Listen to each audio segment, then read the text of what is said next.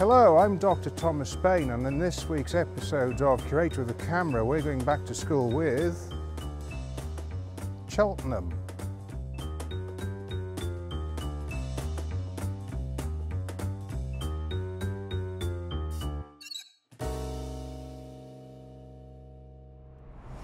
The Southern Railway was formed in 1923 out of three railway companies. These were the London, Brighton and South Coast Railway, the South Eastern and Chatham Railway and the London South Western Railway. It single-mindedly electrified London's railway network for suburban passenger traffic into stations like Waterloo, Victoria and London Bridge. Nevertheless, despite all of this electrification, the Southern Railway was long-distance passenger services. Its main expresses were still steam-hauled. And overseeing the locomotive fleet was an engineer called Richard Maunsell. And he was an Irish designer. He was born in the Dublin area, and he took up an apprenticeship with Henry Ivett of Great Northern Atlantic fame with the Great Southern and Western Railway of Ireland. And in 1913 he would replace Harry Wainwright as locomotive superintendent of the South Eastern and Chatham Railway, thus putting him in position for taking over the locomotive affairs of the newly grouped Southern Railway in 1923.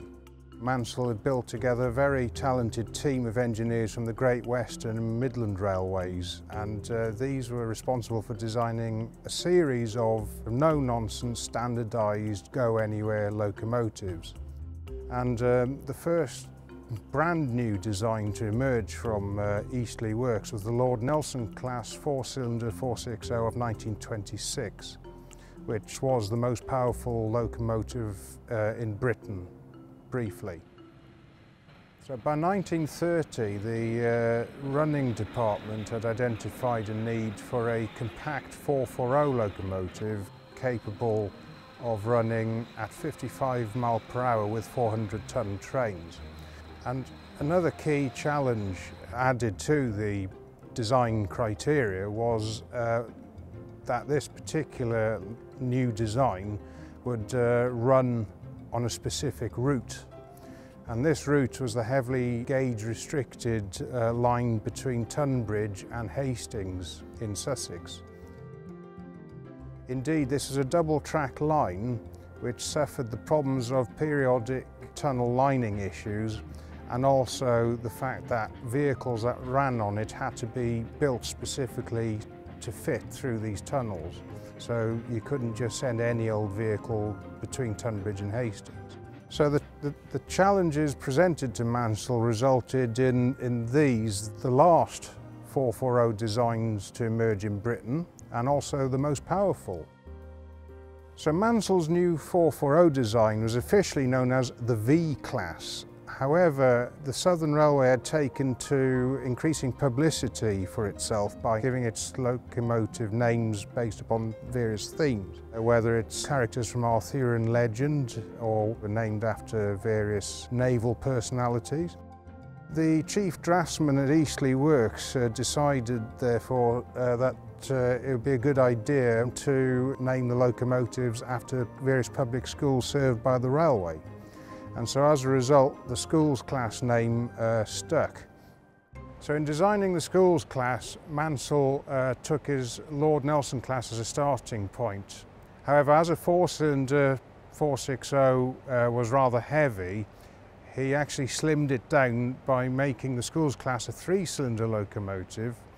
And pretty much adopting a three-cylinder locomotive reduced the weight, the overall weight, and it also meant that the locomotive could be rather more compact as well, because if only two cylinders were adopted, the cylinders would have likely been a lot bigger. Towards the front of the locomotive are these big plates that you can see. So these are what's known as smoke deflectors, and they essentially help to lift drifting smoke clear of the driver's eye view. The Southern Railway started experimenting with these smoke deflectors in around 1926, And essentially they took as a starting point the deflectors fitted to the German 01 class Pacifics, which had been introduced in the same year, and then slightly modified them to improve the aesthetics by adding this rather pronounced sort of curve. It's kind of a family likeness on various Southern locomotive designs. So this here is one of the two clack valves which admit water into the boiler from the tender and from the injectors. And you can kind of see the steam dome up on top of the boiler there. And then you can see the chimney. Now, bullied, modified 20 members of the class in the end with a wider diameter chimney and multiple jet blast pipes.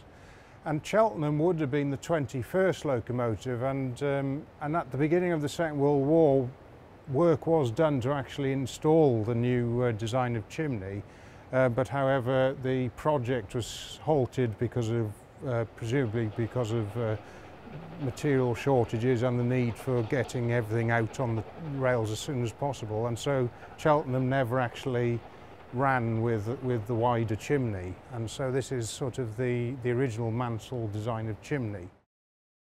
So moving a bit further on, this is the slide bar, this is the Volschart's valve gear as well, and we come up to a rather interesting and some might say rather sort of risque blow-off cock, which one pulls to open, so it's rather comedic, I guess, but it actually serves a serious purpose. The Southern Railway operated in a hard water district, so that meant there's lots of calcium carbonate and various impurities in the water, which could cause crusting and build-up of scale inside the boiler and inside the firebox. And if you have scale build-up, it creates temperature variations and actually increases stresses on the boiler and firebox plates, and eventually can cause failure in extreme circumstances. Now, the Southern Railway actually had a water treatment system which helped to address some of the hard water issues, but it still produced a sludge that could settle at the bottom of the boiler. So what this valve actually did, when you pulled it to open, a vast jet of steam would actually eject all of this sludge and crud through the bottom of the boiler, and therefore reduce the issue of scale somewhat. So here we can see the Cheltenham nameplate, and you can see the Schools Class legend underneath it. We have here the sandbox for the rear driving wheel. Then we have sort of the link, this pipe here is the linkage up to the steam manifold in the cab, which has some of the controls. And the driving wheels are pretty much exactly the same diameter as the Lord Nelson class, which is 6'7". That was one of the reasons why essentially he chose the Lord Nelson, is there'd be a lot of interchangeability of parts. And it is kind of a snub-nosed Lord Nelson class. As we can see, there's only 4 driving wheels on it, and the front bogie, which again is of Lord Nelson pattern, and so it's a 440 version of the Lord Nelson. As part of the design, Mansell originally wanted to adopt a slimmed down version of the Lord Nelson class boiler with a Belpaire flat-sided firebox. But the problem was this would have created a heavy locomotive which would have gone far beyond the weight restrictions of the various routes it would have operated on, which is around 21 tons. And so in order to get around that, Mansell and his team adopted a slimmed down S15 boiler. As you can see here, it improved the visibility from the cab for the driver, but also it allowed the designers to meet the restrictions posed by the tunnels on the Tunbridge-Hastings line, because it actually allowed the designers to bring the top half of the cab inwards. You can see a slight angle there to sort of meet the profile of the tunnel and maintain the gauge clearance as it went down the route. Here's the locomotive number, 30925. As built by the Southern, it was actually 925, but when British Railways emerged in 1948, they put Southern locomotives in the 30,000 series, hence why it's 30925. 5P is the power rating, 5 passenger. The yellow triangle, it relates to the fact that it is fitted with a sort of water treatment regime. Moving along onto the tender, you can see it's a 6-wheel tender. It carried 4,000 gallons of water and 5 tons of coal. Here you can kind of see it in, Cheltenham is in sort of the last livery it would have carried essentially before it was withdrawn in 1962. And you can see here that the wheels under the tender are spoked. Now there's a bit of a variation on the schools class in that some of their tenders actually had solid disc wheels rather than spoked, so there were a variety of wheels to be had. As you can see here, you have the outside axle boxes which sort of house the bearings for the axles. Carrying on moving around the tender, again you can kind of see the inward slant of the rave on the tender there, which matches the profile of the cab and keeps the locomotive within the restricted loading gauge of the Tunbridge Hastings route. This pipe here is very important. It does the steam heating for the carriages. The southern certainly the southern region of British Rail, they had a sort of a season for steam heating, and after which they'd stop using it completely because it did use up valuable coal and water. This is the vacuum brake pipe which is attached to the carriage. 3 link screw coupling there which you can adjust the tension. You've also got your lamp brackets and some steps that allow you onto the tender in order to access the water filler cap. The Southern Railway was not a user of the water trough like some of the other members of the Big Four.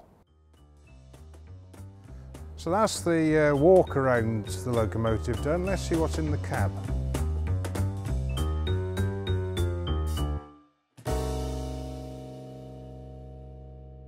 Right, so here we are on the footplate of Cheltenham, and there's a number of interesting features to point out today.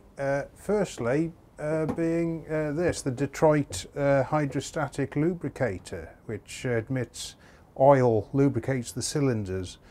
And essentially there's an oil reservoir in there and steam is admitted into this casing and fills these holes here.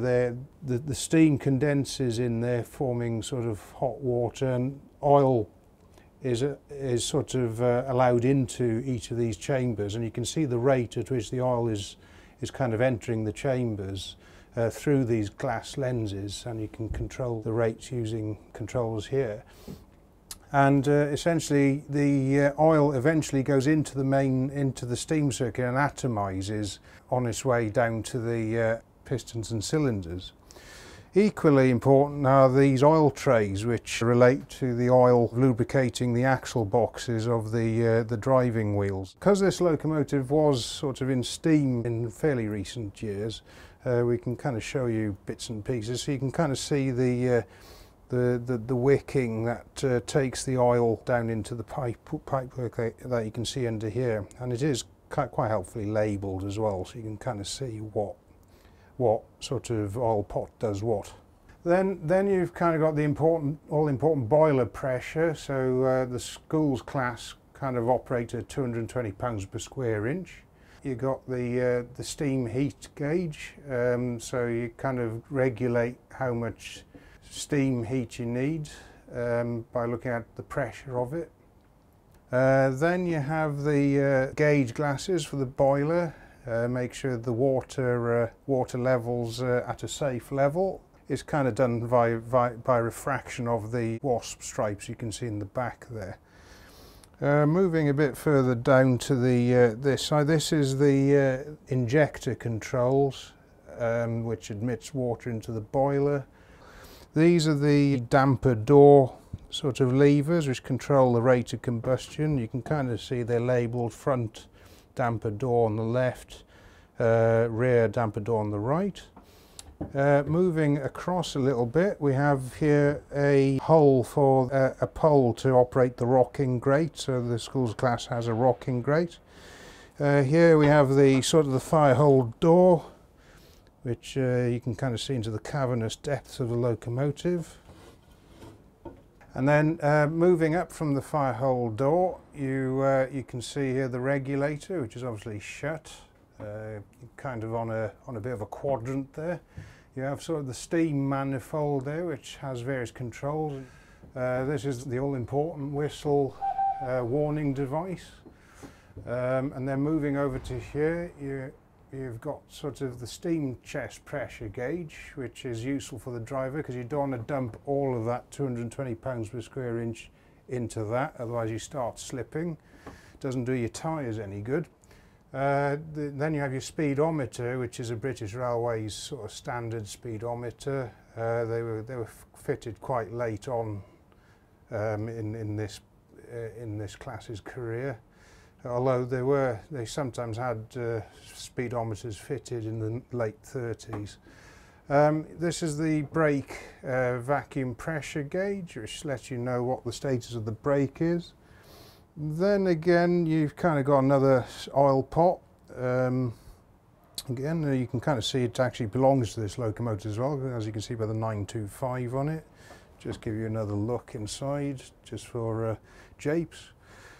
And you put your mash tin on the shelf, so if you fancy a brew or anything else that needs to go on there. This is the vacuum brake control. And then you have here the fun bit of the, so as I said earlier, this locomotive was fully sort of functional up until fairly recently, and so as a result some of the bits are still quite well lubricated. One example being this, the screw reverser. So it's different from a lever reverser in that you've got a lot more control over where you can set your cut-off. The cut-off is set in notches of 10%, 10% notches, pretty much from mid-gear all the way to full back gear. It's got 74% on there, and also full forward gear, so this is almost like the gear stick in your car. And to actually operate the reverser, you undo the latch like so, and then you actually turn it so that it adjusts the cut-off setting. So I'm just putting it into full forward, and then you secure it, and then off you go, ready. Put your hand on the regulator and start to move off, keeping your eye on the steam chest pressure gauge so that you don't start slipping. And then as you're moving off, you slowly start to wind back towards mid-gear so that you're using your steam more efficiently and not wasting any. So here we go, we're going back towards mid-gear. A little bit stiff, either that or I'm completely out of condition, it's probably the latter. And here we are in mid-gear, having come to a stop, a safe stop. And there we have it, that's the reverser, the screw reverser.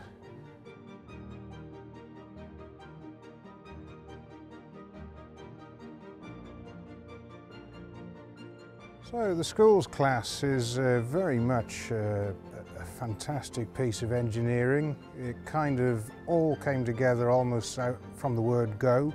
It's a really powerful locomotive. It could do what it said on the tin and actually did a little bit more. It's very much the pocket battleship of locomotives, and I really do think they are Mansell's masterpiece.